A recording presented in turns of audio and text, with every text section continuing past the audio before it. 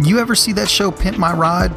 Exhibit would go out and find somebody with a hoopty of a car and his team would fix it up. They would put a new interior in it, they would paint it, and they would always put new rims and tires on it. Not sure they ever worked on the motors at all, but you get the idea. They trimmed the car out and made them look pretty impressive. Well, in a sense, that's exactly what the Q Sidechick does for your old Remington 700.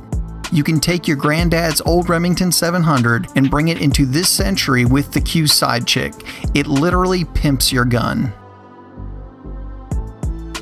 Now you can basically take any decrepit, broke down, tired, short action Remington 700 with a featureless stock and drop and slam it into a Q Sidechick, and it's a completely new rifle. You'll actually get many of the phenomenal features you get in the fixed rifle from Q with a lot less front-end damage to your bank account, especially if you already own a Remington 700 that needs a second chance at glory. That is exactly what is so great about the Sidechick. You can take the nearly endless configurations of Remington 700 footprint guns on the market and combine them with the absolute best features available today. So basically you can take your tired Remington 700 with its classic walnut stock with some really great checkering and allow that gun to time travel all the way to 2020, making it relevant again. You will get all the top features you would expect from an insanely expensive modern bolt-action rifle. I took a slightly different route and was kind of the guy who buys a brand new truck and immediately has new rims and tires put on it. Because I got a Bergara Ridgeback and before one round was even through it, I swapped the stock out for the Q Sidechick. I did this for a couple reasons, mainly the fact that my original Bergara LRP that I did a video on a while back doesn't fit.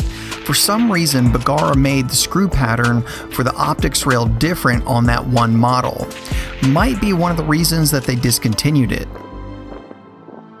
To mount the top rail from the Sidechick, those screws in the receiver must be that of the Remington 700, but I also wanted to show the Bergara's work in the Sidechick. All currently produced Bergaras should fit, and the only one that won't is the Premier LRP that has been discontinued.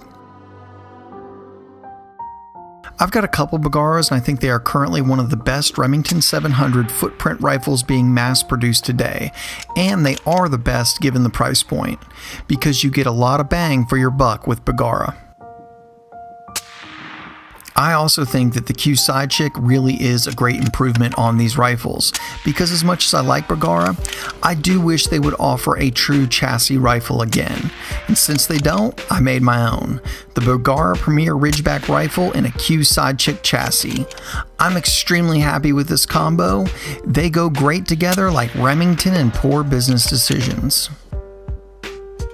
You'll get a really nice fully adjustable stock that will also fold, allowing this rifle to become nice and compact for storage and transportation. The stock is also adjustable for length of pull and comb height, so you can truly dial this setup in and tailor it to you, something that probably isn't available on whatever Remington 700 you currently have. You'll also get a free float M-LOK handguard and a generous top rail, giving you tons of options for mounting modern optics. If your donor gun has a trapdoor magazine, you'll also be upgraded to drop-free AICS mags, which will greatly add to the capacity as well as the functionality. You'll get the ability to accept standard AR-15 grips. Don't like the Magpul MOE that comes with it? There are literally endless options, so you can again customize your rifle to your specification. The Sidechick is also insanely light at only 2.6 pounds. Literally when I got the box, I thought that it was empty. I really like starting out with a lightweight gun because it's so easy to add weight with scopes, suppressors, and other accessories if that's the route you want to go. But it's really hard to make a gun that is already heavy any lighter. The chassis is also extremely slim and trim, making it handle extremely well. This could easily make a great modern hunting rifle if that's what you're looking for. There are literally so many options for this chassis, but whatever direction you decide to take, the Sidechick is going to make it better.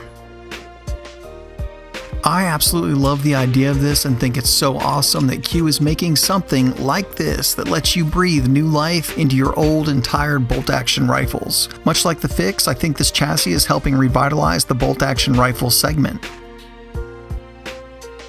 If you've never changed the stock for a Remington 700 footprint gun, it's extremely easy. Kit Badger has a full video on it, and I don't feel I could do it any better than the one he did, so check out his video on how to go through it step by step. Basically, Kit Badger was able to swap his out on top of a mountain somewhere.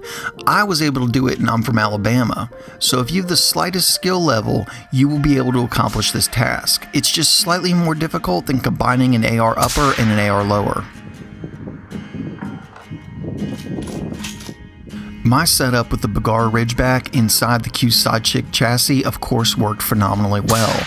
We were easily able to get hits out to 1,000 yards with the accuracy of the Bergara, all while the Sidechick gave us the ergonomics that you would expect from a modern bolt-action rifle. The unavoidable question is, how does it compare to the Fix? Well, it's not called the Sidechick by accident.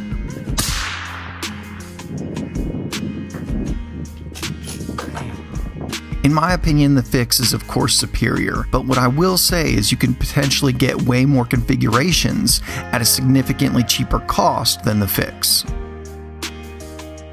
For instance, virtually any short-action Remington 700 footprint gun should fit, so that alone gives you way more options than you could get with the Fix in calibers and barrel lengths alone. You'd go 6.5 Creed, 308, 6mm Creed, 260, and the list just goes on. I know you can get barrels for the Fix to convert it to many of those calibers, but many times you can buy an entire Remington 700 rifle as a donor gun for a Sidechick cheaper than you can get the barrel for the Fix. Also, while it may not be quite as good as the Fix, it does have a lot of similarities. Since I made the Fix video a while back, I've got to talk to lots of people who have shot the Fix. While most love it, you do get the occasional complaint, and I will say that the Sidechick addresses some of these. Apparently some people think that the Fix kicks too hard because of the light weight, and I really want to tell these guys to put their big girl panties on and go shoot some World War II rifles and get back to me. The Sidechick will almost always be configured to be heavier than the Fix, so it should have less recoil.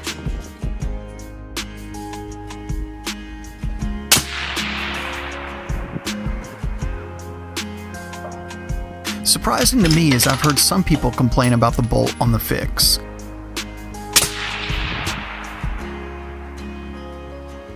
If you prefer something more traditional, here's the Sidechick, which has the exact same bolt throw you've had for like the past 100 years, boomer.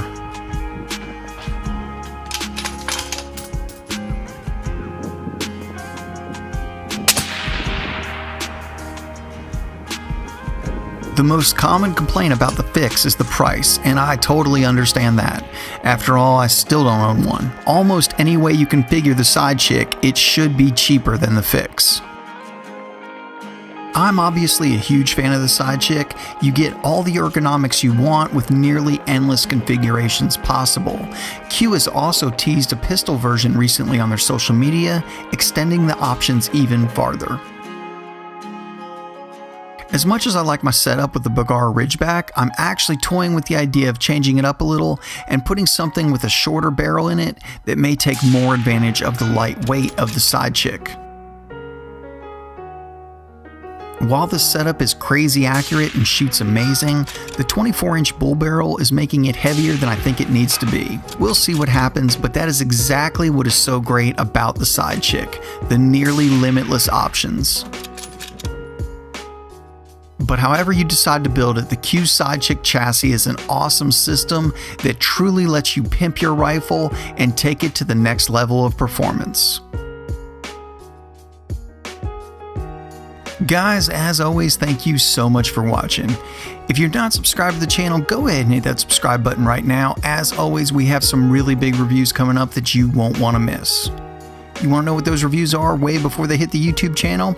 Check us out on Instagram and Facebook, and there you can see what's being reviewed in real time way before it hits YouTube. If you like what you see here and you want to help support Alabama Arsenal, the best possible way to do that is on Patreon. These videos can be surprisingly expensive to make, and every little bit helps and is greatly appreciated. There's also gear available right below the video if you want to go out and represent.